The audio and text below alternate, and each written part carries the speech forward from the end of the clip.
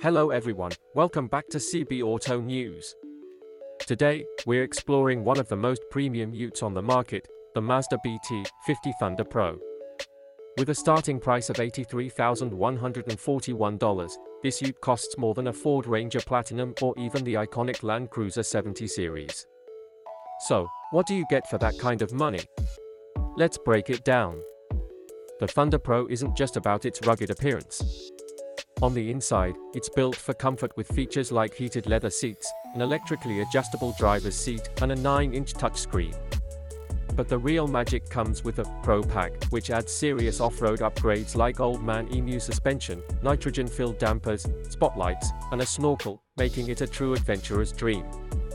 From the bold bullbar and LED light bar to the fender flares and sports bar, the Thunder Pro has a tough, commanding presence. The eye-catching Red Volcano Mica paint only adds to its appeal. But despite its modern looks, some parts, like the multimedia system, feel a bit dated, especially when compared to rivals like the VW Amarok.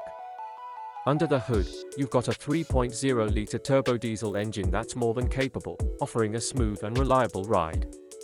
During testing, the Thunder Pro averaged 10 liters per 100 kilometers, which is pretty decent for such a feature-packed ute. However, the electric tonneau cover, while handy, eats into the tray storage space.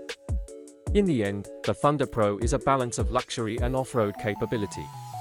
Whether it justifies its price depends on how much you value its comfort and features.